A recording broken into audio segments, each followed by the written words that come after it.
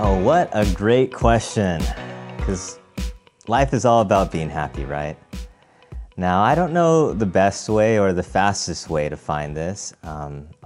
Probably the fastest would be to ask someone for advice, a really smart person.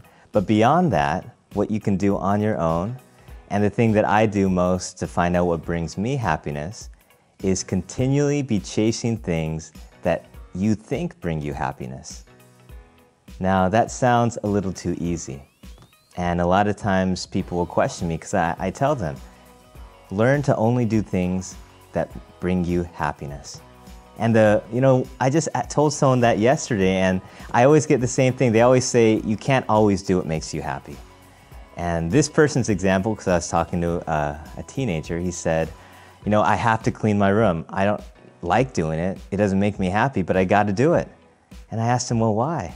He said, well, if I don't, then my room will get too messy.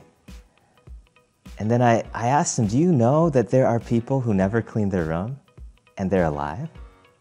He's like, yeah, but I don't want to live like that. Like, well, it's not needed then. You don't have to do it. People don't do it in life. It's not a requirement of life. And I told him, why don't you just stop cleaning your room for a week and then see how you feel? And if you, after a week of not cleaning your room, look around and feel around your room and you realize that not cleaning your room makes you unhappy, well then start cleaning your room again. But now, as you clean, you may dislike it a little bit, but you'll realize more so now that cleaning your room actually brings you happiness and fulfillment. And it brings you everything that you needed. You didn't have to change anything, but it was something you had to realize.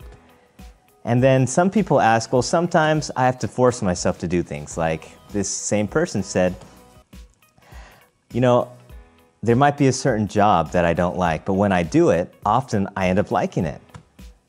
So here's the thing with this. You have to realize that you don't really know what you like a lot of times. So keeping an open mind to try new things is a key part in finding what makes you happy. Because not doing things or assuming you won't like something when you actually don't know will stop you the most from finding happiness. If you don't know if you'll like a job and there's nothing better that will make you happier right now that you know of, then take the job. If you end up liking it, great. If you end up hating it, then quit. If a better opportunity comes that brings you more joy, and you should always be looking for better opportunities, then take that and quit the job. This is probably one of the hardest things to do because in most cases, people are in paralysis. They're not moving or not doing anything in life because they think they don't like everything and they're too afraid or they think they might not like something. People don't like change. I don't like change. But you have to learn to keep an open mind and be willing to try new things. And one of the best ways to get information is obviously action. Because when I think of it, people are always looking for a better life, like looking for more fulfillment and joy. But in most cases, when I talk to people, they are living the happiest life they could live.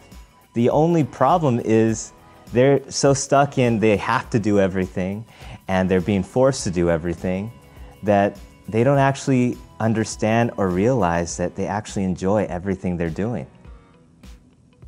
And so when you choose to do things, it's a lot different. So that's why I tell people, if you don't like something, stop it. You'd be amazed how much you could not do and survive in life. You could do almost nothing in life and survive. But as you stop doing it, you might realize, oh, it actually did make me happy, and you'll start doing it again. But you might be doing it again, but you're not in the same spot because now you realize how much joy that brings you. And if you take your whole life, you may realize after you stop doing everything that you are living a great life and you don't really need to make a whole lot of adjustments to be happier. And I find that true in most cases and especially in my life. You just have to often realize that you're doing a lot of good in life, you're adding a lot of value, and you should feel fulfilled because you're leading a great life.